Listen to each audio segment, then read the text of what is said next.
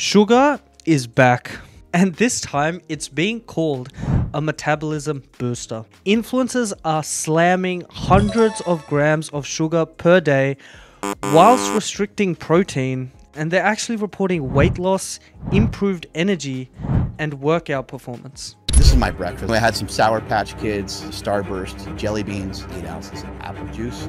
Sugar on the bottom, sugar on the top. Just sugar.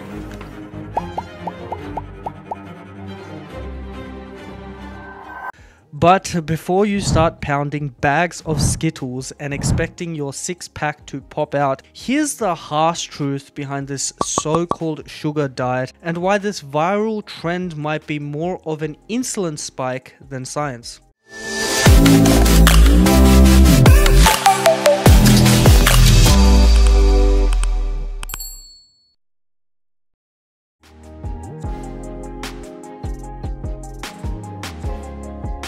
For those of you that have been living under a rock, let's first get you up to speed. This diet itself is defined as eating low protein, low fat, and lots of carbs.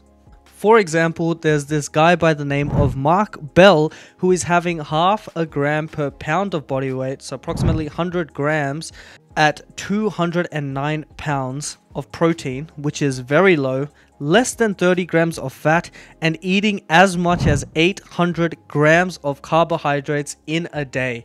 If we use these numbers, he's eating approximately 3,900 calories, 83% of which come from carbohydrates. He is also including sugar fasts on top of this, where for days at a time he will only consume these 6 foods: fruit, fruit juice, maple syrup, honey, sugar, and candy. But he's reporting weight loss and fat loss, with others reporting similar. So should you believe him, or is he just lying on behalf of Big Jelly Bean? Let's first discuss some important data, particularly why these influencers think that the sugar diet is working for them. It all comes down to this molecule by the name of FGF21. Now, what exactly are people claiming about FGF21? So FGF21 is a messenger molecule, and what happens is when you consume pure sucrose, not starches, but pure sucrose, like literal sugar, it activates this molecule and it actually revs up the metabolism significantly.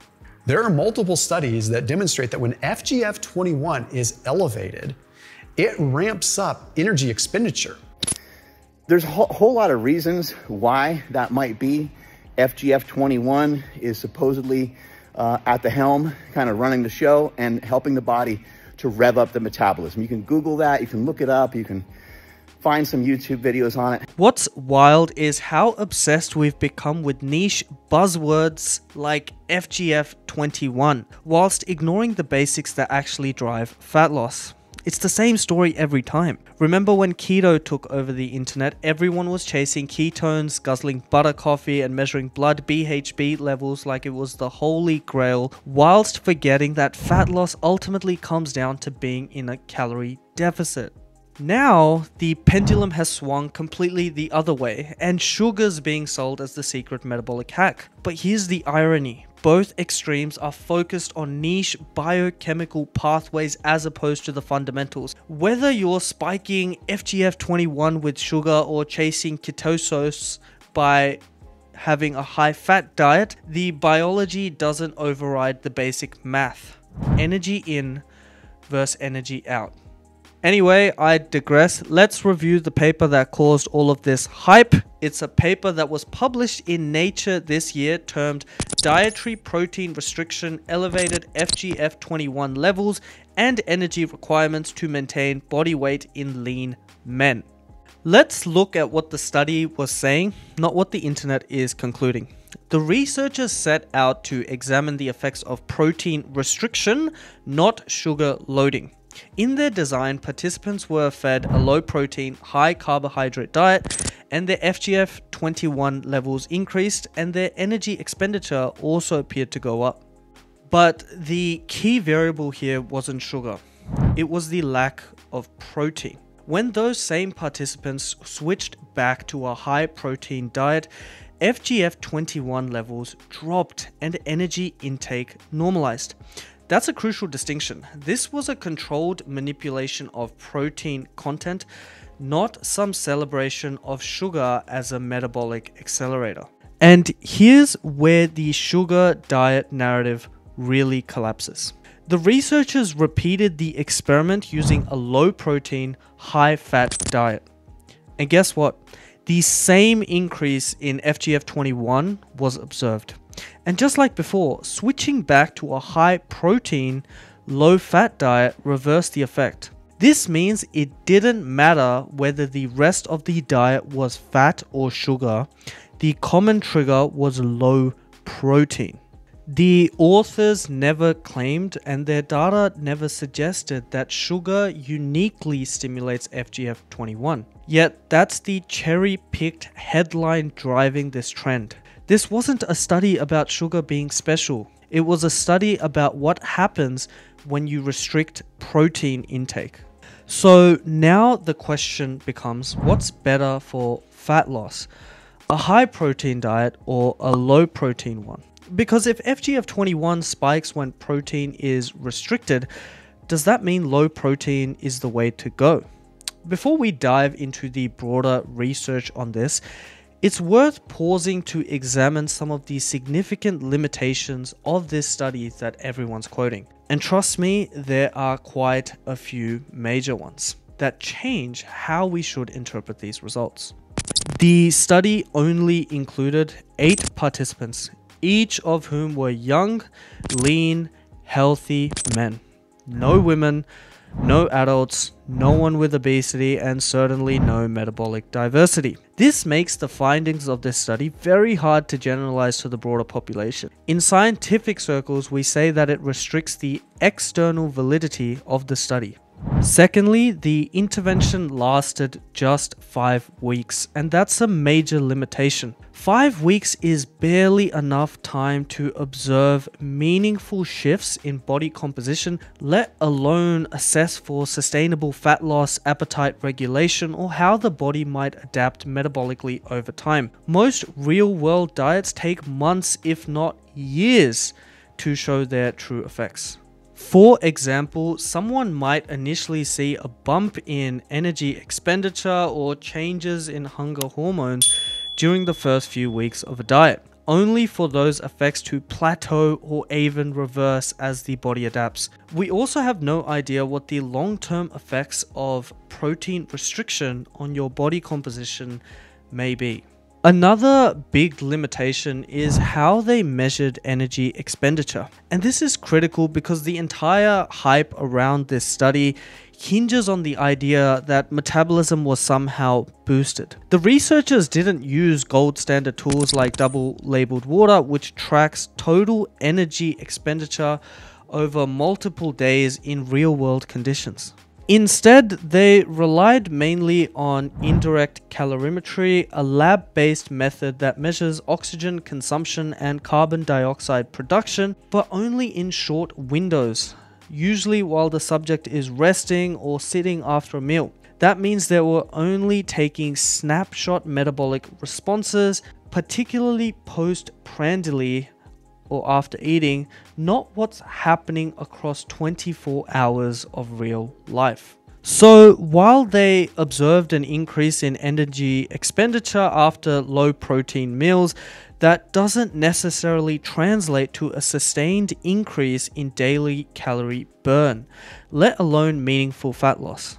And this is where we need to bring it back to real world relevance, because remember, both arms of the study were eucaloric. That means both the high protein and low protein diet had calories equated.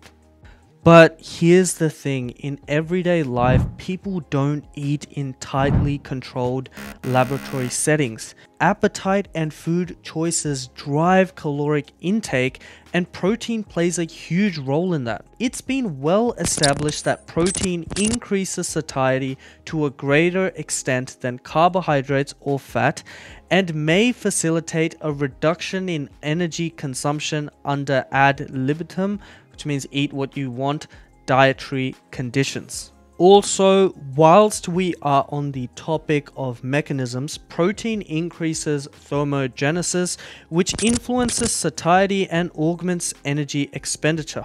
Finally, protein maintains fat-free mass. Remember, we are not trying to lose weight, we are trying to lose body fat.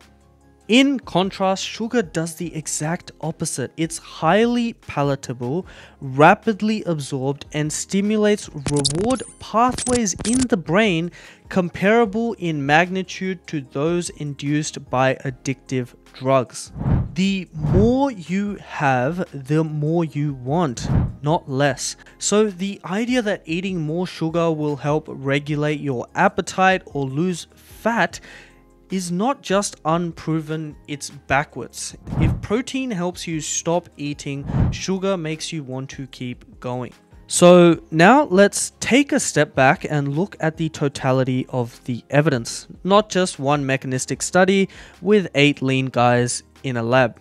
Here's a systematic review and meta-analysis titled Higher versus Lower Protein Diets on Health Outcomes. This isn't just some small experimental trial, it pulled data from 111 articles across 74 individual studies, covering thousands of participants across different populations, ages, and health statuses. In other words, this is the comprehensive real-world evidence that tells us what happens when people follow high-protein versus low-protein diets, not just what happens to one hormone in a tightly controlled lab experiment. What you're looking at here is a forest plot from that massive meta-analysis. Each point represents the effect of a high-protein diet on a specific health outcome. If the square is to the left of the vertical line, it means the higher protein diet reduced that outcome. If it's to the right, it increased it. So what does this tell us? Quite a lot. Higher protein intake significantly reduced weight, BMI, waist circumference, systolic and diastolic blood pressure, triglycerides, fasting glucose, and fasting insulin, all of which are major markers of metabolic health. On the flip side, it increased HDL, the quote-unquote good cholesterol, and boosted satiety, meaning people felt fuller for longer.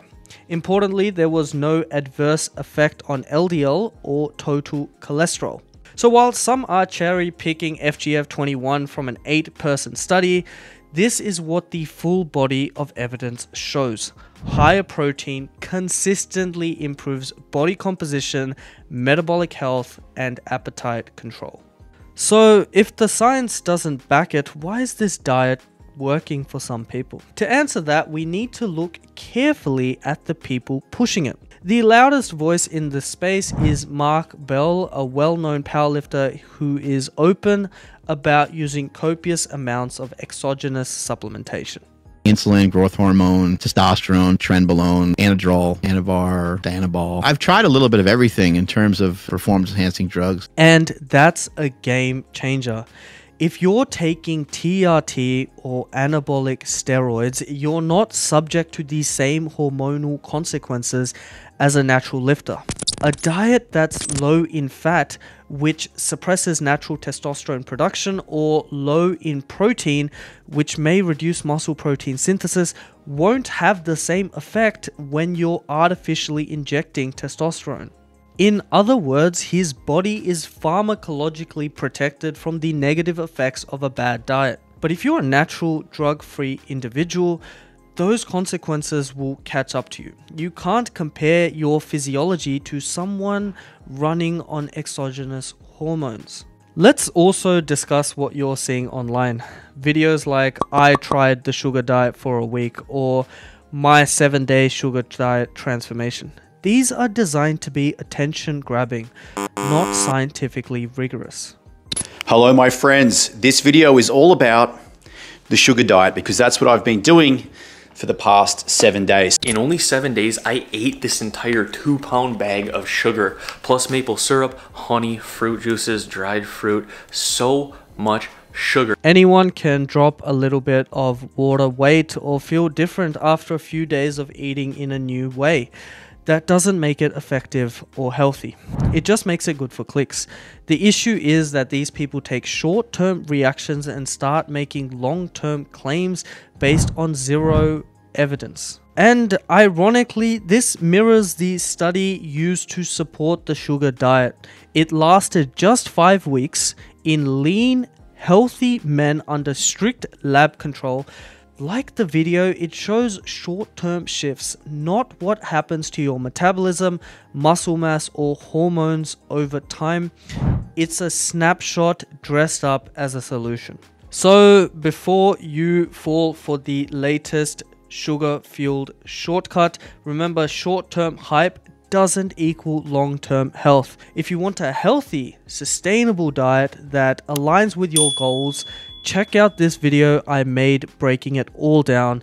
This is the truth.